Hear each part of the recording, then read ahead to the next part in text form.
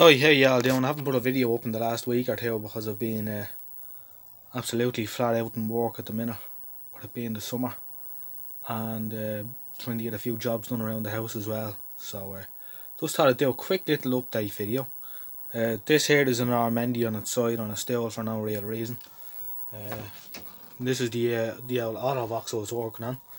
Now the last time I left off, I no A1 voltage, and it was just through my own stupidity. I had left the pulse wire off the tripler because this tripler has its own focus pot on it, and I had to ground that to get the focus right.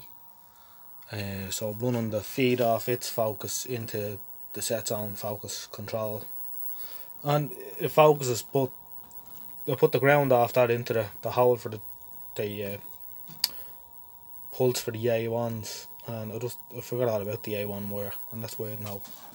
And then the head got a bit confused, and I thought maybe the A1s comes off a winding on the transformer or whatever. And I was anyway going around circles, but you have it going now anyway. So I'll just show you the picture on the front. We'll get the area out of this Normandy here.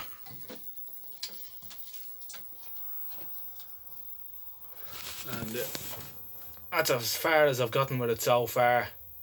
It looks brighter on the camera than it is in real life, but bit of convergence to do. Sometimes the decoder starts up and it's not locked on right, so the oscillator and that probably wants to tweak. I'd say I'll probably run over all the caps and all the boards and look for a few dodgy ones. There probably are a few that could be changed just for long term reliability.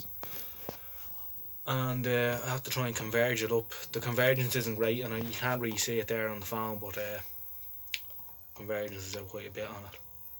So not having any service information doesn't help either. But so it's a matter with the convergence. It's a matter of trial and error to get it right. But we'll get there in the end anyway. So thanks for watching, and I hope to have a few more videos come out in the next week or two if I get a chance. All the best.